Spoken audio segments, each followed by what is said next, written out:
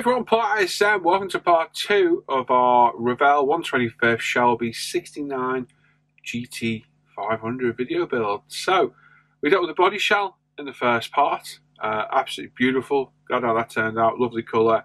Nice huge 2K job. And that is sat in that display case, curing. It's been there for over a week. So, yeah, we're good to go on that one. Today, we're going to assemble our engine and the running gear, the chassis and what have you. And get our wheels sorted as well. So, bit of a strange one today, because the way I normally work is we get all the engine built, if there is one, chassis, running gear, put it all together, get it on its wheels. We can't really do that today because of the way the Revell kit goes together. We need the body shell on before we can add some of the last bits of suspension. So let's have to wait for now. So we're kind of going to stop near the end and not get all the chassis fully finished.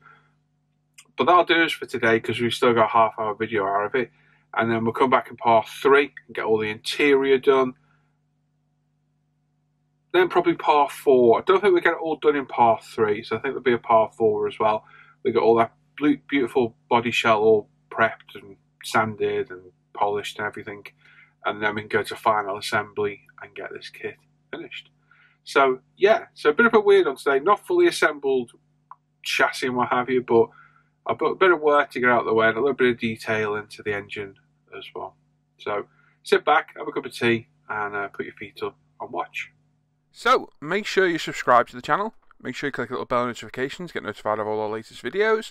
Click the like button and leave a comment. I do read and reply to all the comments and appreciate everybody that takes the time to leave a comment on the channel. And of course, if you scroll up in the description, there's a link to a big long list of all the items I use in my videos. So if you see anything, you should be able to find it in there. Right, so straight back in, as usual, cutting parts off the sprues. We've got our Tamiya side cutters, and today we're going to deal with all the engine and the running gear. Now, because of the way the Revell kits assemble, there's only so much of the engine suspension that we can assemble until we get the body ready for assembly. So not a massive amount to show today, but we're going to get some of the engine parts off, clean them up, get them glued together, get some primer on, a little bit of paint, and get the most of the engine built up. And then we'll deal with our wheels at the end, which we'll have a little bit of a chat about when we get there. So, yeah, typical Revell parts. We've got some chrome, some white plastic. We're probably going to keep the chrome parts because the chrome's actually not that bad on this kit, to be honest. It looks pretty good. And cleanup is exactly like usual. We're cutting the parts off with our Tamiya side cutters, getting as clean a cut as we can, and then we're coming with our UMP sanders and give everything a good clean up and get everything mounted and ready for primer.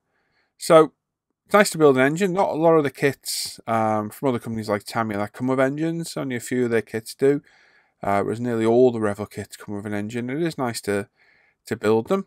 It's definitely something I didn't enjoy at one point, but I'm enjoying it more and more now as I progress and build through these models.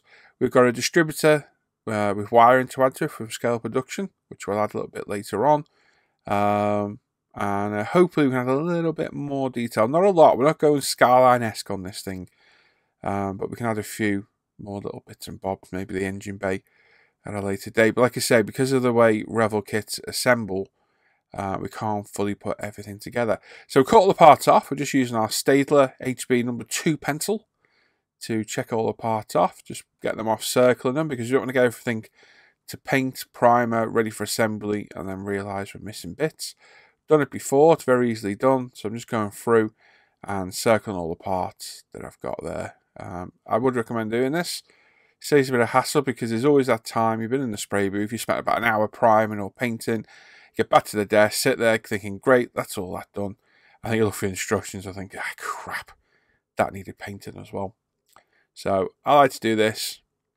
I normally do it as a go, but with this type of instruction, it's quite hard to keep a track of the part as you go. So I just went through, cut off all the engine parts, and then we circled them as we went.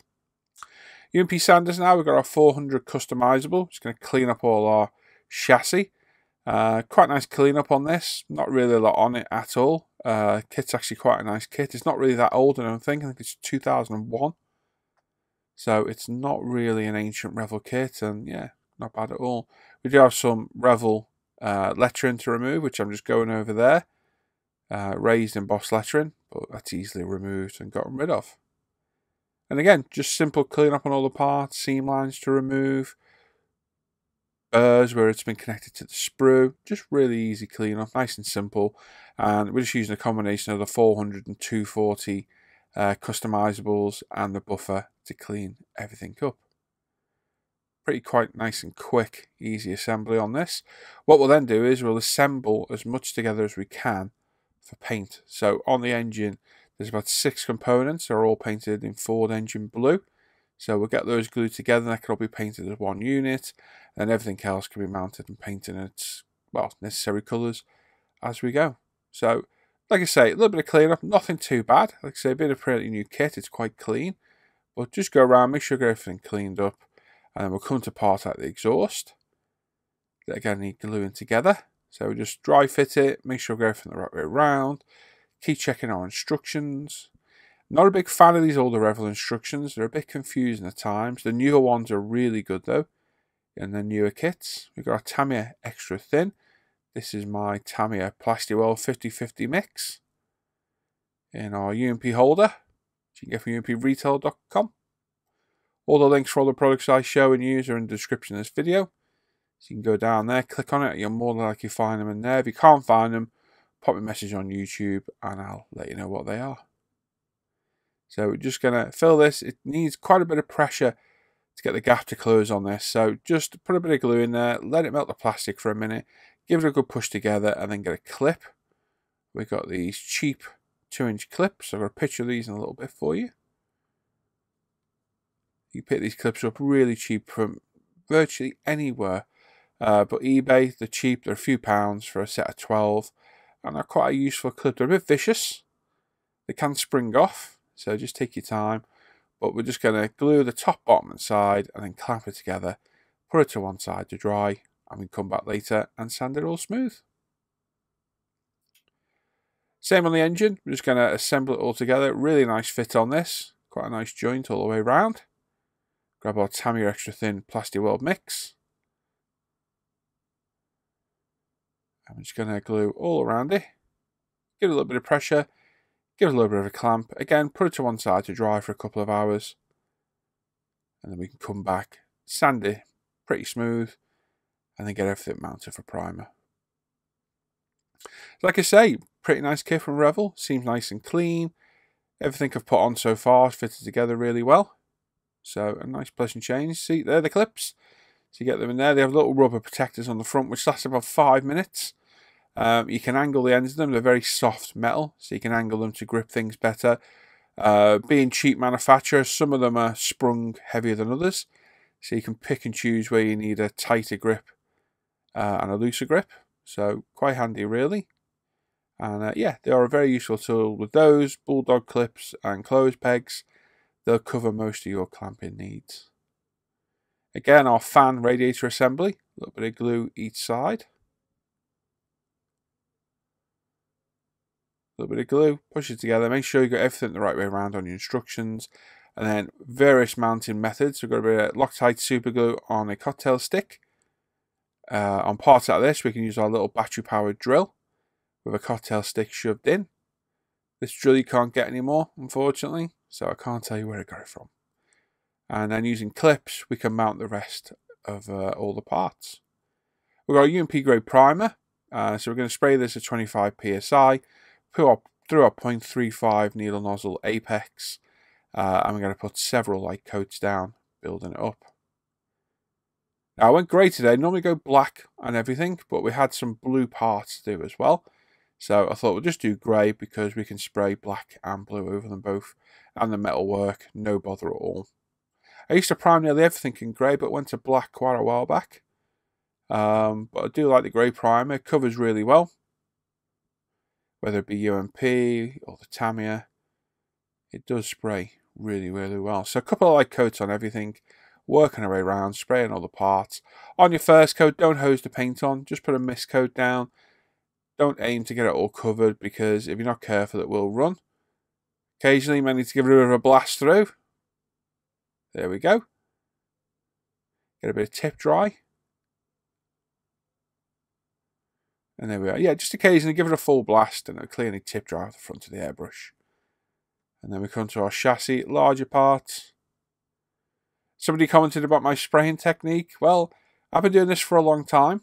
On parts that really matter like body shells, I use proper spray technique, i.e. starting the air off the airbrush, ending the air off, starting the air off the part on the airbrush, ending it off the part, stop, start, coming back.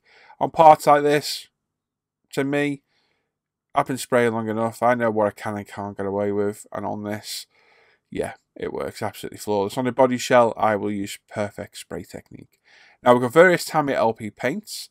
These are going to be thin, approximately 60% thinner to paint. Varying on the colour, we're going to use our Apex 0.35 needle nozzle at 18 psi. And we've got LP6 blue. This looks a good approximate colour for our Ford engine blue. Whizzing it with our Badger paint mixer. And we're going to mix it with some lacquer thinner with retarder. Like I said, about 60% thinner. And then put a few light coats down over our engine. Looks a pretty good match for the colour. From what I've read online, Ford managed to, well, paint their engines in multiple colours. Basically what they had at hand. So I don't think there's any true Ford engine colour. There's bound to be somebody out there that's going to try and prove me wrong. But I did a bit of research online and the colour varies from car to car. So this is the colour we're going for. And to my eye, it looked pretty good. At the end of the day, we're building a model. We're not building an exact scale replica. So you want to pick and choose your colour for yourself. That's the way it works. So a couple of light coats of this. As you say, with the lacquers, you can really go to town on the paint. It's very, very forgiving. And that's, well, I would call that 2 coats quite easily in one going. By the time you work around the model and come back, it's all done. But we're not hosing it on as such, but we're getting good coverage. Work our way around, getting all those little angles around the air cleaner. Like so. And then give it another light coat round. Probably looks like I'm putting a lot more paint down than I actually am. And then we can come in and put a final coat around our engine. Very nice blue, really nice paints. They go well for our Apex. They really do work well. And they're probably my favourite go-to paints along with the Tamiya TS spray cans and gravity colours.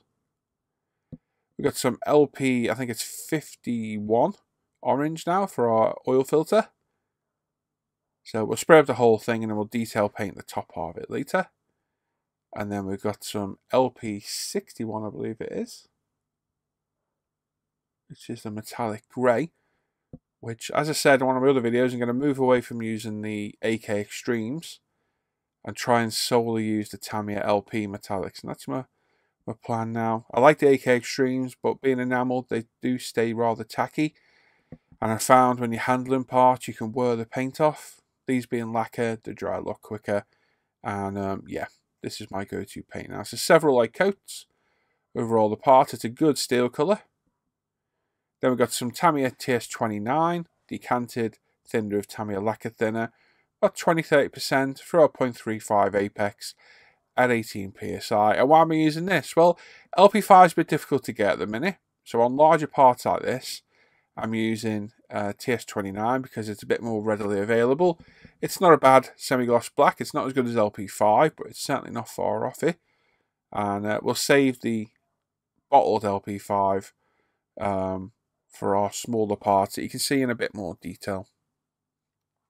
So all the parts painted, they're all put to one side to dry. We've got some Vallejo Model Air Silver, a Series 7 Winsor Newton brush, and we've masked up the hose, and we're going to paint some hose clamps on.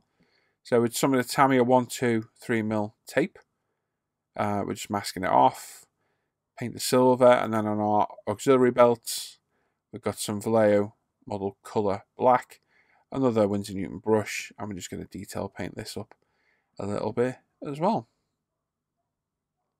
Some assembly of the engine now. So this is all dried. We've got our Loctite Perfect Pen CA glue, one of my favourite CA glues. Using a cocktail stick, we're going to start sticking some of the engine parts on. So we detail painted the top of that oil filter with some Vallejo Model Colour Black again. So add a little bit of visual interest and a bit of depth if we can. And then we'll add our, I think it's the water pump underneath. And then put all our auxiliary belts on, alternator, etc. on the top. And then when we've got all this assembled, we can add a wash to it all as well. So our exhaust manifold goes on. Just refer to instructions. You see mine in front of me there. Just keep looking at them. Make sure you get everything the right way, get the right part in the right order. And just take your time. Make sure you don't get any glue on your fingers. As you can see, very rare sight. I've got a jumper on. Very rarely see that. Not feeling great that day. A little bit cold. So chucked a jumper on. Pop our carbs in. Well, carb.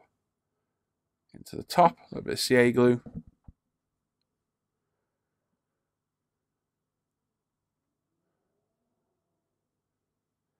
And then the other side of our exhaust as well.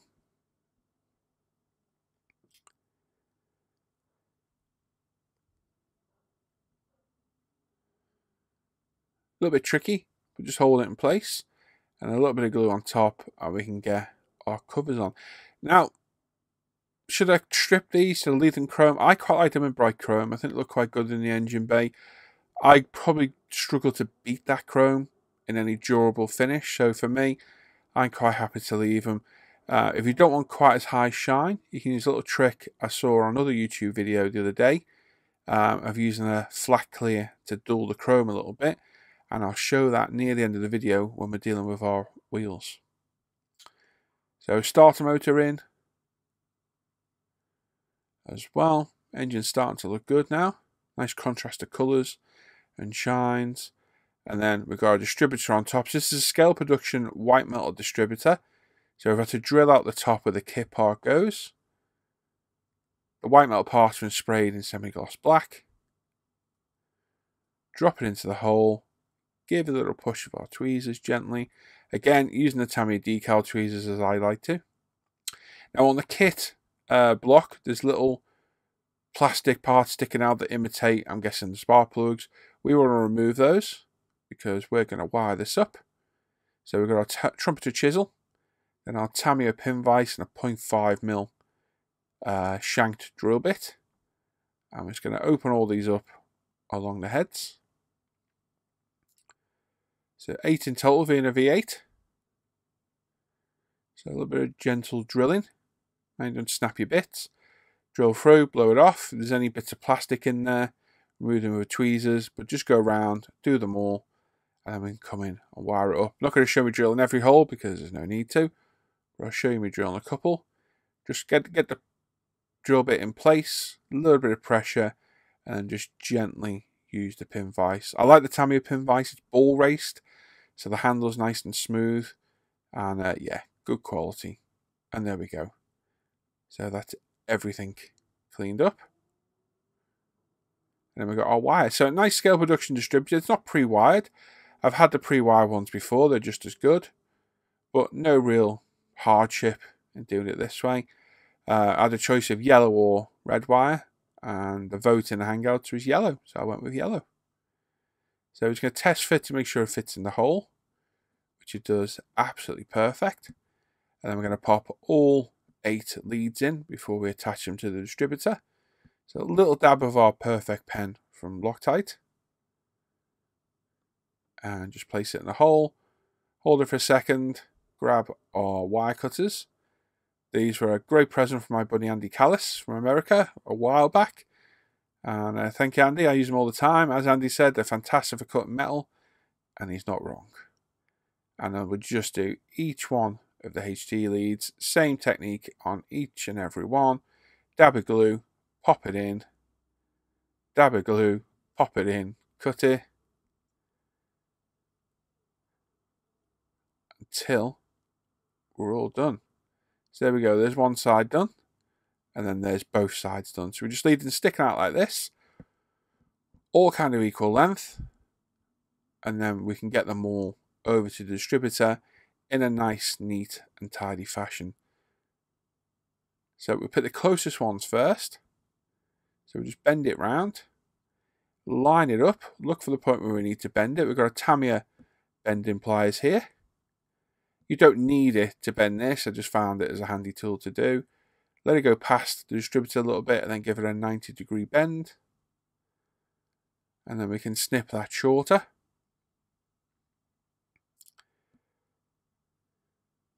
Line it up, cut it short. Now I did originally strip the wire and found out I didn't need to. I had to drill out the distributor. It's just white metal, so we can use our same shank drill bits. Drill it out and just put the sheathed wire straight in there. So just snip it to size, like so. And then a little dab of CA glue on the wire. Grab our high grade precision Tamiya tweezers and just slot it in to the distributor cap hole. And there we go, give it a little push home, hold it for a second, let the CA glue grab it, and then we can work our way around and do the other 7. As you can see, exactly the same technique, just bend it, dab of CA glue, pop it in, and I go from each side, closest to furthest, and then turn it around, go to the other side, and use half the distributor on each side. Like so, turn the tweezers around, give it a little push home, and there we are. And there we go, there is all 8 of them in place, all nicely equally spaced. If you wanted to, you can make a clip for them too, but I was happy to leave them like this because they look pretty good. Definitely adds a bit of realism to it. Yes, it's probably in the wrong firing order. Yes, somebody has told me that before. Do I care? No. So don't bother telling me again, because I really don't care. It's in the wrong firing order. Somebody did actually point that out on a very old video of mine, that I had the firing order wrong. Really? Some people need to get a life. And there we go, this air cleaner placed on temporarily, because we can't pop it in place just yet. And the engine's looking pretty good. So we can now add a wash to it. We've got our Tamiya black panel line wash, enamel based wash. As you can see, I've got my Tamiya Optivisor on there as well. These old eyes struggling a little bit now. We're just going around and add a pin wash to any raised or recessed detail we can. Let it dry, wipe off the excess, and again, hopefully add a little bit of depth to the engine as well. Like I say, if you can get a wash in there, get the wash in there for sure. No matter if you add too much, you put an enamel product over lacquer, so this will wipe off really easy later with a little bit of odorless mineral spirits and a cotton bud. So just get it in there. Just be aware around CA glue parts, it may release the part. And then we've got some grey panel line wash for all our black parts as well, to give those a little bit of detail too.